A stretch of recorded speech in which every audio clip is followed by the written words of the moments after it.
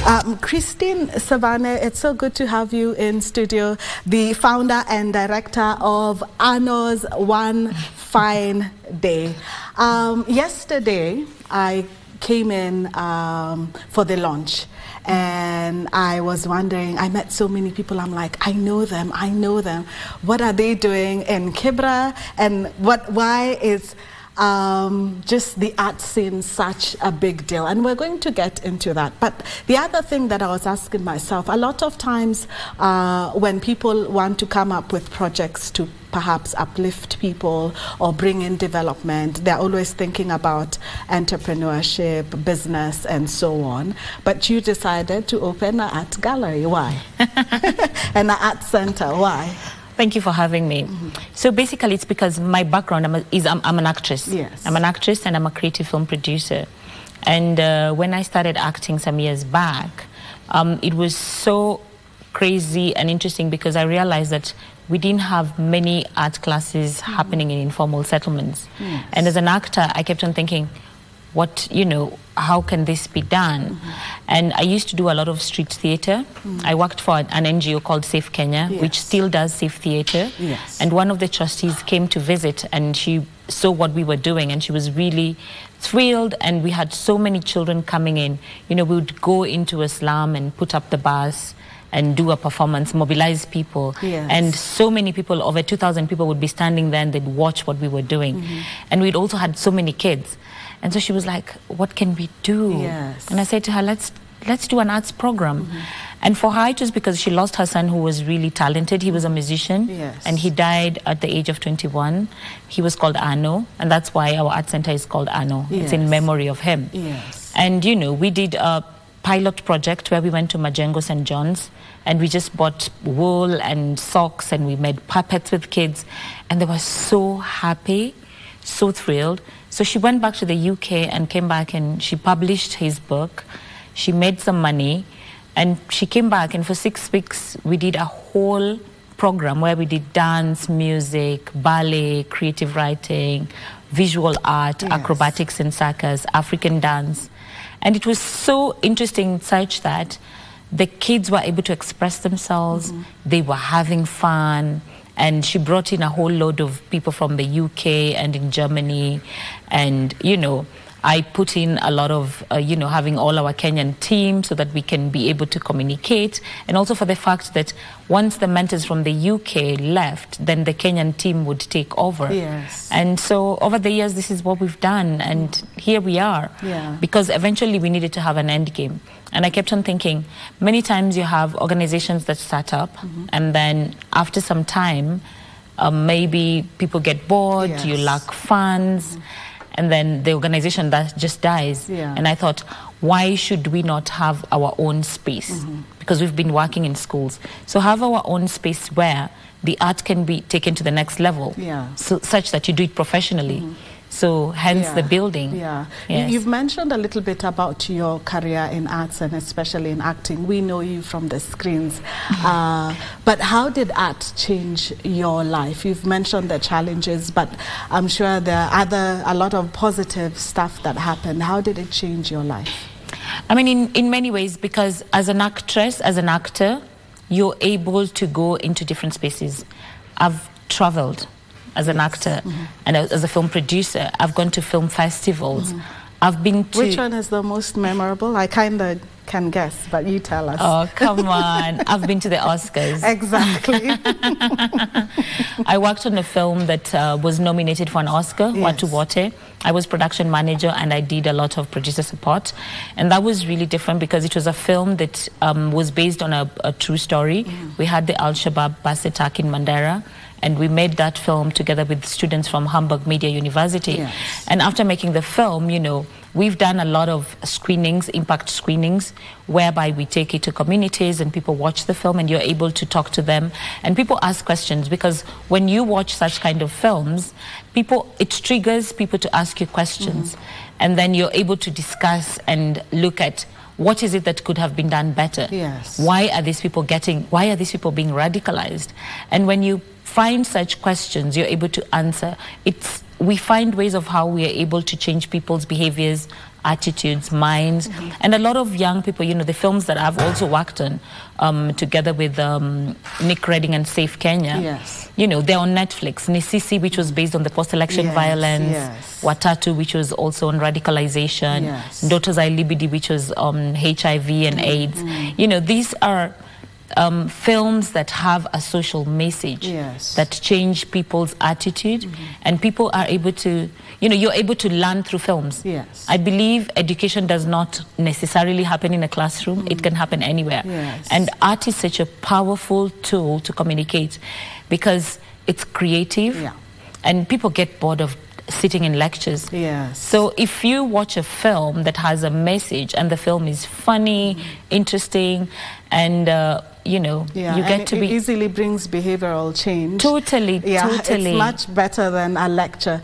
But when have you now decided to like put your acting career in the back seat and now do more for the children in Kenya? Yes. Yes. So what I did for the past, I think, 10 years, I put my acting career on a back seat, and I focused on working on the children's program, which we've been doing for the past 18 years. Yes. And I've seen a lot of growth. I've seen young children who I've met when they're 9 years. Yes. I have some of them working with me in the office, and I've seen a whole transformation. Yes. Because art is expressive. So through the art, they're able to talk to you about issues that are affecting them. And you find that a lot of times parents send kids to their school, yes, hoping that the teachers are going to talk to them. Teachers expect parents to talk to their children, but then you realize no one is talking to these kids, they're talking to themselves. And so for us as artists, you know, I have a team of 14 professional artists who teach all these disciplines, and they're able to talk to these children. And we've developed a system where they trust us, they're able now to talk about stuff. And we constantly find ourselves just guiding them. You know, they ask you questions. They will talk to you about sex education. Yes, you know, yes, we know very well, like in our African culture, yes, talking about sex is a taboo. yes, So we find ourselves guiding them, talking to them about drugs, crime, things just, you know, we're sort of like their role models, their big brothers and sisters, yes, and we just guide them, and yeah, it changes their attitudes. I must say not all of them become really, you know, they yes, change, you know, some yeah, of them fall off, but then majority of them are the ones who change their behaviors. Yeah. And at the end of the day, they always come back and say, you guys really, yes, really helped me change my yes, behavior. yeah, And I'm now deciding to take this career path. And we also encourage them to do well in education. yes, Because apart from the arts, yes, education is also very important. yes, Yes. And yesterday, when I was watching them dance, there was ballet dancing, there was Yes. German music, African music. How does that impact a child, just opening up the world for them through art? I think art can make you travel in different forms. You know, when we started in 2006, we didn't have any ballet in the country. So we started this, and it was a foreign thing. Ballet is a foreign type of dance. And people embraced it. At the beginning, it was a bit difficult, but then when we started just training these kids, and they loved it, and slowly by slowly, you know, they come to understand that, oh, wow, this can actually work. But then, of course, because we didn't have like proper professional spaces like dance spaces, we just used classrooms. And when you look at ballet, you realize they need to have like a proper dance studio with bars and mirrors. They need to have proper shoes, proper attires for them yes, to, and they need to dance at least almost every day for them to become ballerinas. Wow. But you see, now working with schools, we're only given 1 day a week. Yes. And so that was a challenge and a gap. So we decided, why don't we have an art center where they can be able to train this? And you realize once you expose them to these things, you know, we have kids who've appeared in international films. Yes. They've gone all the way to Malta to shoot, to Germany. Wow. We have ballet girls who've gone to France. Yes. We have some of them who've gone to Italy to perform. And for them just traveling from Kibera to Italy, from Kibera to France, from Kibera to Malta in Germany, you know, it just opens up their world in a different way. They get to see things and they come back and say, wow. Yes. You know. Yes. And these are opportunities that they would probably never have gotten if we didn't start the program or if they were not in the program. Yes. Yeah. And when you look at the days when you started and now, more than 18 years later, has this perception for arts changed, that people can be told, you know, young children can be told, actually this is a career path that can be successful and you can take up? I think it is, because, you know, I live on art. Yes. You know, and I think because when you look at there's so many young people who are creative, and young people actually love doing things that are fun, right? And of course, in life, we know not everyone is academically talented, and not everyone is artistically talented. So if you're artistically talented and you're nurtured and you're pushed to the next level, then you're able to actually even make a living out of it, right? Yes. And you could be academically talented, but then generally in life, if you don't get lucky and get a proper job, if you have an artistic skill, you know, you can actually create your own job. Yes. You know, you can create your podcast, you can earn a living, you can create, you know, you can create your own music, and you can earn a living. So it's almost an alternative to not an alternative. It's almost something that you have as a backup plan. Yes. Right? Yes. But you can actually nurture it, push it to the next level, and make a living out of it. And it's your only plan. But I was looking at the model that you have, the various trainers, and it's been a successful model. Is it a model that you're looking to probably have take up throughout the country? So ideally, you know, when we started out, was just, you know, I didn't learn how to do this. Yes. You know, you just try out and you take. I'm such a risk taker, and I say, okay, let's try. Is it working? Okay, this is working. And then with time, of course, you make mistakes, but then you sit back, you reevaluate and say, oh, this worked, this doesn't work. So we sort of feel like, and up to now, the fact that we now have a proper art center that is running, that employs about 15 young people, you realize this is a module that can be replicated in every different slum, every rural area, and it can employ young people. It can solve a huge problem of young people unemployment in this country. So we also have set up the same module in rural Malawi, where we have a team of 8 teachers who are doing the same thing. So I think it's something that can be replicated. We're super happy for people to copy, as long as they do it the right way. And, you know, who knows? And we just give chances to young people to explore and nurture their talents. And yesterday I met, during the introduction I was talking about it, I met so many celebrities from all over the world. We had like 5 ambassadors, and I was wondering, so what is this thing they're seeing that we are not seeing? So you tell us. I know they were coming to support you, but there was so much interest. So you tell us, there might be an opportunity for some of us right there. Well, I just think it's the whole thing about keep choosing a goal and sticking to it, and getting people who support you through it. So for me, I try to choose a network. And I try as much as possible, because of course you must have integrity for you to be able, for people to be able to trust you. You must have you must have the patience and the consistency for you to be able to push through. And just, I'm never ever scared of meeting people and telling them this is what I do. And I'm so proud when I meet people. I say, oh, by the way, I'm an actress and I'm a filmmaker, and I actually run a charity and I'm doing this. And I ask you, what do you do? And you tell me, and I say, how can you collaborate? Can you come and see what we're doing? And I invite people to Kibera so that they also see that Kibera is a safe place. There's a lot of people think, oh, Kibera, oh, people get scared. But you were there yesterday. And I've been there many times. You've been there many times. And it's actually a safe space. And it's just the consistency, building trust with people, and allowing people, showing people what you have, the milestones that you get through.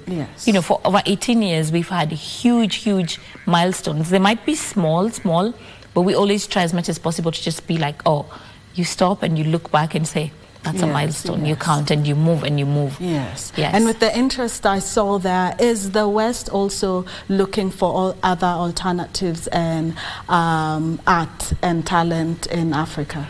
I just think, with the world and things changing, we've already moved from analog and we're all digital. There's so much stuff and there's a lot of collaboration that's happening. And for me, I believe art connects different artists around the world. And art is a unique language. You can communicate with someone who is in Italy, same thing, but in a different way, but through art. And it's just that connection where you find that I'm doing something, but then someone else in France or in Germany or in UK, they're doing the same similar thing. And then you realize, oh, and we can connect through Instagram. And they go like, oh, by the way, I'm doing actually the same thing. And you connect and and because we also have different cultures, and that's why for us we've had a lot of people coming in. We've brought in a lot of European mentors coming in, training, and of course someone knows someone who knows someone who knows someone. When we first started, I think in our third year, Marie Steinman, who came in as an artist, she's married to Tom Tikwa, and Tom came in and he's a film director. He was like, what can I do? And he set up this whole thing on One Fine Day Films. And so many people have benefited from the One Fine Day Films and learned how to make films. And that's now a whole different thing.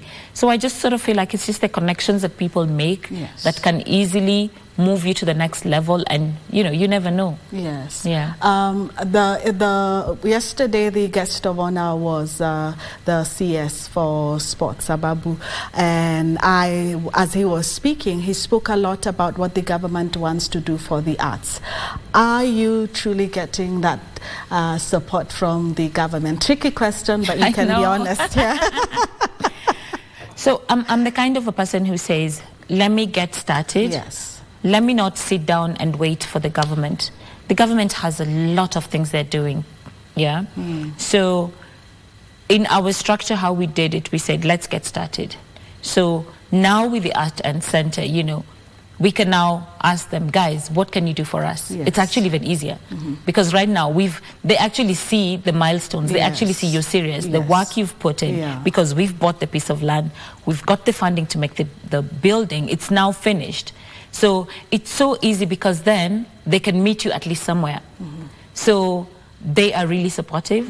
The local MP is very supportive. The local chief, through the chief, they really support our project, and they offer they're like, what can we do for you? And we don't necessarily, sometimes it's just about the money. Sometimes it's about security. Sometimes it's about talking to the community. Sometimes it's just about, being there, offering the support that you need. And I think with the current government, they have a huge plan for the creative industry, which I think it's so good because the creative industry contributes a lot to the creative economy of this country. And I know with time we will get there. That's a promise that the government made, especially during the campaign. But as we close, just my last question, what is the future particularly for you and for Annos Art Center? Where do you see it 5 years from now, 10 years from now? Oh, wow. I see as a safe space which is in a community that young children, teenagers, the whole community can use it. This is the reason why we built it in Kibera, so that it's the community there that can use it. I want people from that community, even us guys when we're long gone, they can still take it on and move on. I would love people to copy this model and replicate it in their different spaces. Like people to create different spaces that can easily be able for young people to create their own jobs, a safe space for young girls, especially those who are living in very underprivileged communities. When you have a safe space, then you're able to have a peace of mind, and you're able to create, you're able to do whatever it is that you want to do. And you see, all these young people have dreams. And if given a chance, if given a safe space that they can express themselves or they can pursue their dreams, they would achieve what they want. The sky is the limit. I have one question for you, but my director tells me that we have to take a commercial break. We continue with the interview shortly after that. Okay.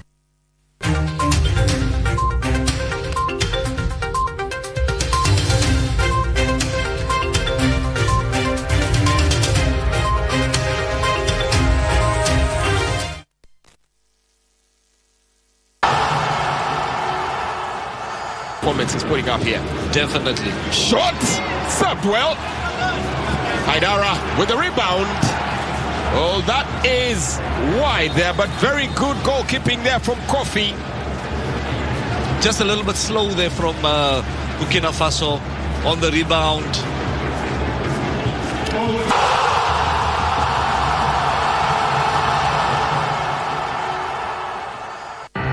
Across Africa, a new era has begun, connecting us with one purpose: to create and share opportunities to grow.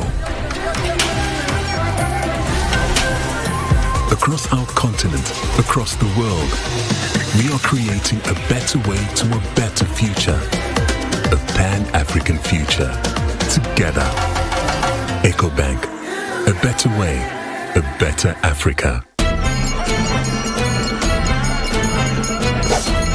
Get ready for the captivating return of the FKF Premier League, exclusively on KBC. Brace yourself for the thrill of football as 18 teams battle it out for glory. Every week, KBC brings you not one, but two heart-pounding matches, delivering the best football action right to your living room. The stakes are higher than ever. The league champion takes home a handsome prize of 5 million shillings and also earns the honor of representing Kenya in the prestigious CAF Champions League. Feel the adrenaline, experience the suspense, and join the roar of the crowd as we celebrate the return of Kenya's football legacy.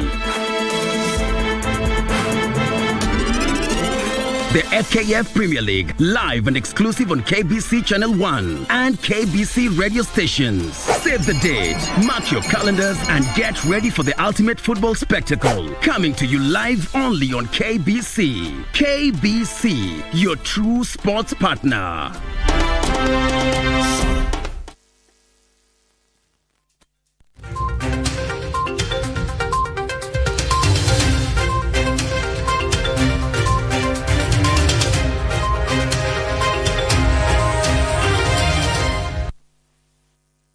Welcome back. As you know, KBC, we are always supporting the creatives, and I was speaking to Krysteen yesterday. I happened to visit Kibra, where she was officially opening her art center.